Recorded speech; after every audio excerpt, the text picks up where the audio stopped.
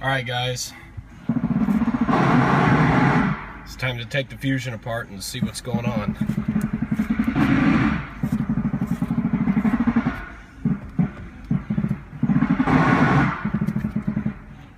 Beautiful. Here's a new steering gear. Comes complete with the motor and everything. They got it to us pretty quick, so I'm kind of wondering if this is a common issue maybe. But the thing that kind of puzzles me, you look down on there where the motor bolts to the gear, they use old Torx bits that were replaced in the recall. So I don't know if they resolved the problem on the Torx bits, strengthened them or what, but they're using the same bolts that we replaced. Oh well, it's a brand new gear, so I'd hope nothing has to be done to it, but we'll see. Now I gotta take the old one apart, take it out over there and see what's going on. This is gonna be interesting. And the moment we've all been waiting for. But believe it or not, with how torn down I have this gear right here, I still cannot find exactly what the problem is. So, I'll give you a look at the new gear here. And there's the old one that I've taken apart. So this is the shaft that connects to the intermediate steering shaft inside the vehicle, which then connects to the steering column and ultimately the steering wheel. And this little clock spring wiring here is for the position sensor, so it can detect movement whenever you go to turn the steering wheel. And then that is a little gear here which splines to this shaft right here. So even when the car is off, you can manually turn the steering wheel and that'll move your tie rods in and out. So that's what's connected down in here, and as you can see, no visible damage anywhere. Pretty good. No metal pieces, nothing. I took the tie rods off so I could slide the worm gear shaft out of there. Take a look at that, and like I was saying earlier, couldn't find anything wrong with it. Only metal I can find is down here, just a little bit in there, but I mean next to nothing. And there's nothing high speed going on in this part of the gear anyway, so that pretty much rules that out. So come over here. This is kind of an interesting design. This is the electric motor which powers the steering gear for power steering assist. It has a belt, this little belt right here that goes on the shaft. That belt then connects to this pulley here. And as you can see inside, you've got worm gear threads there. You've got worm gear threads here. When the motor assists, this motor spins, drives the belt, which then drives this pulley, and you have all these little ball bearings in there that move the shaft in and out. So I've torn every single component apart in this thing, and I still can't come to a resolution as to what could have possibly caused this noise.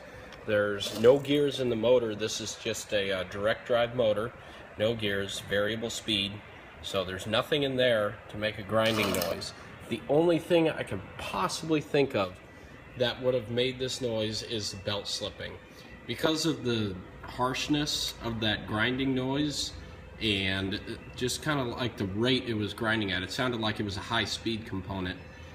The only thing I can think of is this belt, because there's nowhere on the worm gears anywhere. All the little ball bearings in there were perfectly in place. Nothing was broke, nothing was shattered. But I was looking at this part of the gear here that I took off.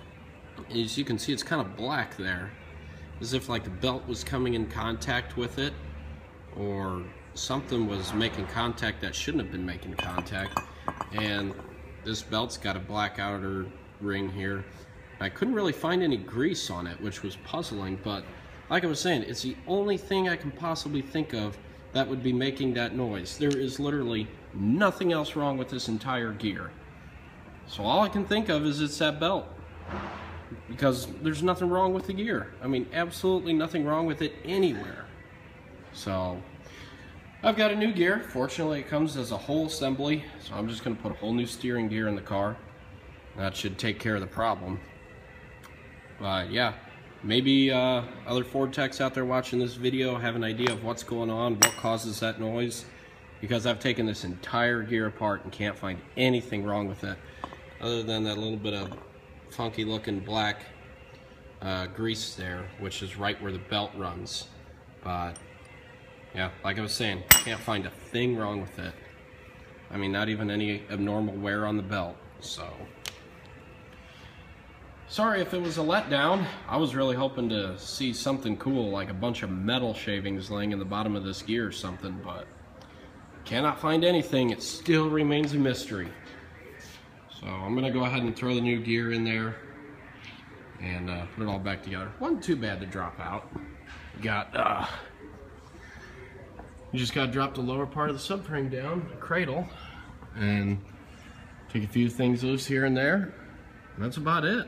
I took the sway bar out just to make it easier to get out.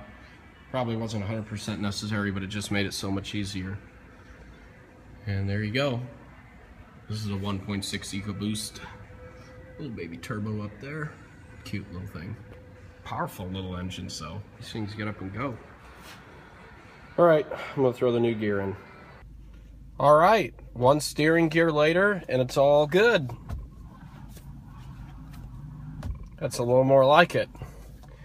I couldn't believe the cost of the steering gear in this thing, though. $1,232 wholesale price. Yeah, $1,232 wholesale price.